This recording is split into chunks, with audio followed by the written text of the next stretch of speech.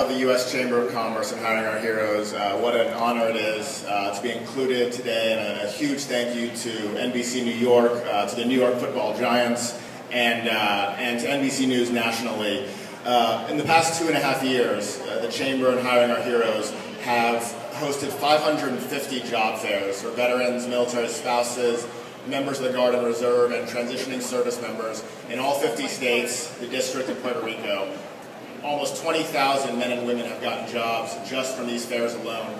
The way we've been able to do that is through amazing, amazing partners, perhaps none greater than the NBC News family and the affiliates. I do want to call out one person who's in the crowd, Val Nicholas. I don't know, Val, if you're here, but Val, right there.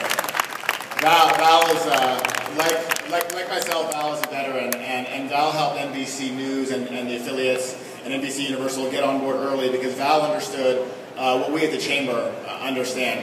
Hiring Our Heroes is not a charity. The Chamber of Commerce is the world's largest business federation, and we launched Hiring Our Heroes as a service to our members, to our businesses of all sizes across the country, because they are looking and seeking constantly to find the most talented men and women they can to be employees. And we feel very strongly that you can't do much better than the folks who have served in uniform for our country. So I want to say thank you to everyone for having us be here today. Thank you.